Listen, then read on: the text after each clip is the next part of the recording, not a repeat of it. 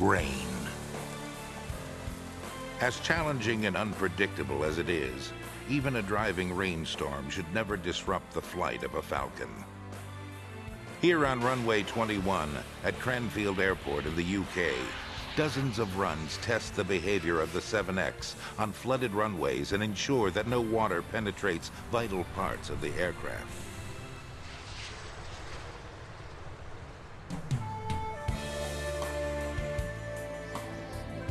The first series of runs reveals no problem. So Philippe Delume, Falcon chief test pilot, once again revs up the 7X to 105 knots.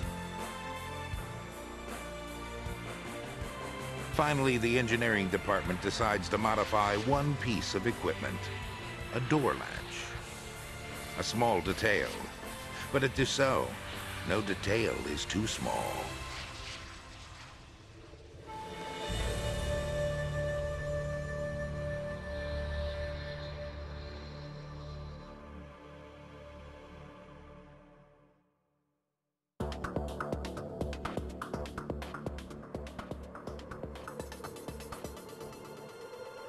Even in the coldest regions of the planet, your 7X has to be able to make a stopover and then take off again without a problem.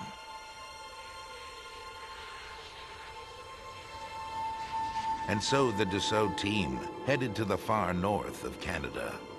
There they deliberately parked the 7X out in the cold, minus 33 degrees Celsius, and the Mother Nature provides a blizzard.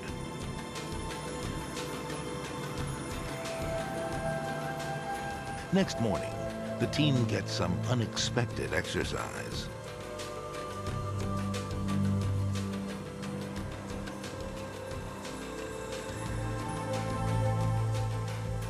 But these extreme temperatures are ideal conditions to test the systems and the avionics of the 7X.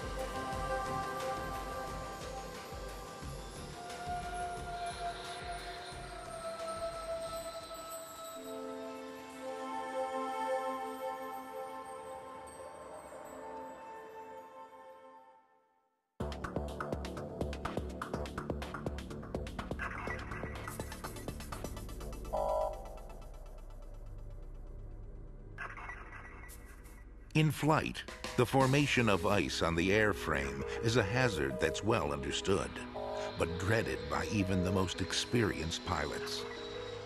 With its aerodynamics artificially compromised, the 7X is flight tested.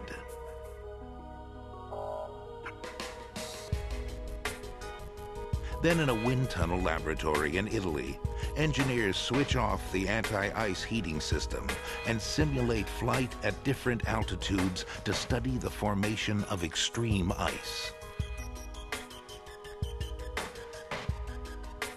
More than 100 flight hours have also been flown over Europe in the most severe natural icing conditions.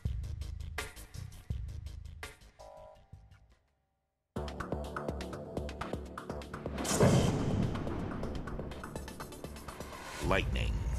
The effects of lightning were tested intensively on the 7X.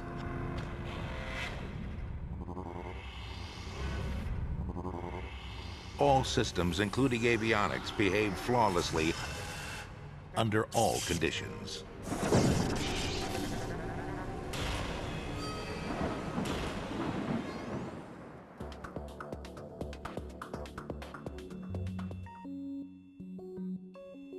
In flight, the airframe of an aircraft must be able to withstand extreme load conditions, exceeding 6 Gs, 6 times the force of gravity. Here in Toulouse, the 7X has undergone a torture test for months, representing the stress of 3 times its projected lifespan. These accelerated images show the amazing flexibility of the 7X wing. Deflection, more than 8 feet at the tip.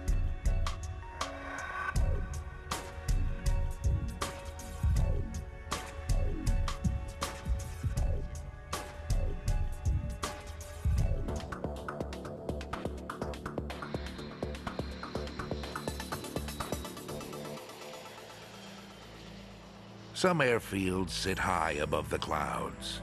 up where the air is thin, where landing and taking off can be difficult for big airplanes, except for Falcons. So last October, the 7X test aircraft number 3 crossed the Atlantic for the second time and continued west across the U.S. to the Rocky Mountains in Colorado. 344, landing. And Falcon Whiskey Guns Unicom, currently arriving in reporting traffic. These are the highest runways in North America. Altitude, 10,000 feet.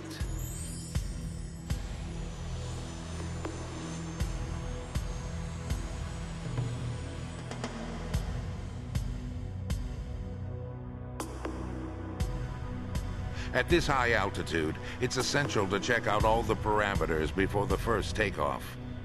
So during ground runs on the first day, engineers check the engine start in low-density atmosphere.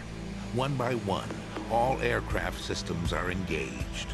Heating and air conditioning meet all expectations.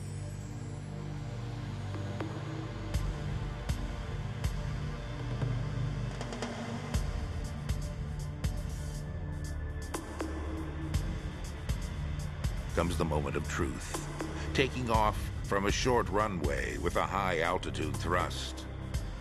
Can this wide-body business jet handle takeoffs and landings at 10,000 feet with the same safety and comfort it did at sea level? No question about it. The 7X performs with flying colors.